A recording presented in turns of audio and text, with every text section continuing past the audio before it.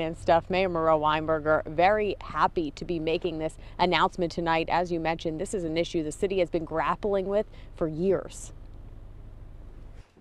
Closing the final chapter in a decade-long financial struggle. The city has made good on our promise to resolve the Burlington Telecom crisis. Burlington officially approved the sale of Burlington Telecom to Schurz Communications. Mayor Maura Weinberger calling it a step towards regaining the city's financial health, which took a hit years ago after millions of dollars in taxpayer money was spent to keep the struggling telecom afloat. City Council voted unanimously in 2014 for the settlement agreement that set us on the trajectory to getting to today, and they voted 11-1 in the final vote on Monday night to take this final step. Weinberger says the deal will improve the city's credit rating and recover the money spent to keep Burlington Telecom up and running. It also fully releases the city from a $33.5 million lawsuit with Citibank, which had loaned BT money when it was city-owned. Not everyone is happy about the completed sale. A group of 6 men and women from Burlington who wanted BT to be sold to a local group plan on filing an appeal to the Supreme Court. In a statement to NBC5, they said in part,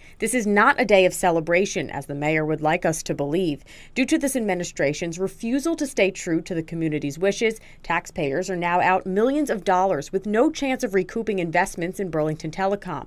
Profits from Burlington Telecom should rightfully remain in Burlington, not shipped to Indiana." Now, in response to that citizens group filing an appeal, Maura Weinberger says he is very confident in the city's decision. He believes there's virtually no chance in the Supreme Court undoing this transaction. For now, live in Burlington tonight, Helena Battipaglia, NBC5 News.